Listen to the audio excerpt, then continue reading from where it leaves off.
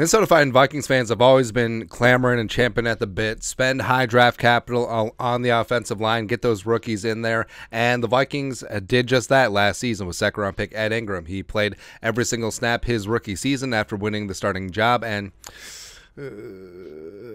notably stepping on Kirk Cousins' foot thrice, all that stuff. But Ed Ingram did get better towards the end of the season and looks to be a major part of the Vikings offensive line going forward.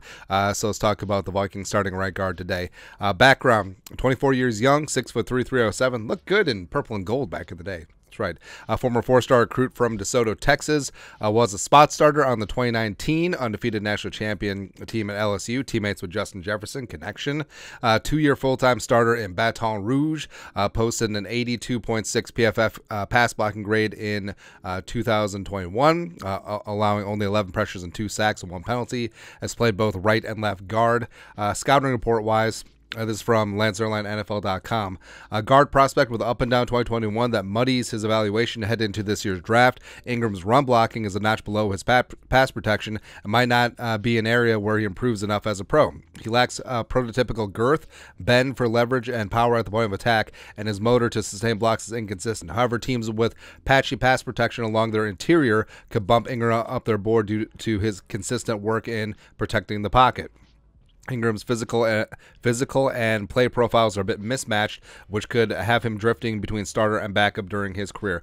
Now, what's interesting about Ed Ingram last year is that if you're a Vikings fan, this is the complete opposite of how he was as a starter last year, where he was horrible in pass protection, to be honest, and he was very solid in run blocking. But he won the job outright in training camp, beat out Jesse Davis and Chris Reed for the starting right guard job after the Vikings selected him number 59 overall in the second round. And like we said, played every single snap, and pass blocking was the major issue last year, where he allowed 63 pressures, 11 sacks, which is both were worst in the NFL amongst qualifying guards. 42.6 PFF pass blocking grade was no bueno, but he did end up with a 57, which is just slightly below average overall grade because of his run blocking. Like, he was sublime in the run game, so that's something that the Vikings can build on.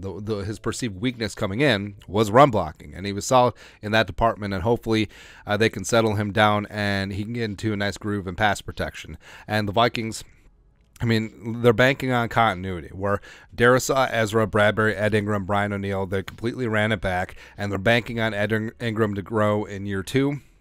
And hopefully O'Neill will be back healthy, ready to go week 1, because I think that will be huge for his progression as a right guard. Same thing with Garrett Bradbury and his back issues, hopefully being ironed out. So I do think that Ed Ingram can get his stuff together. I do think that he does have a solid anchor. I think that he does bring some nasty to the run game, and if he can get some of the mistakes in the passing game ironed out, I think that he has a chance to be a very solid starting guard in the league moving forward, and he's got to be.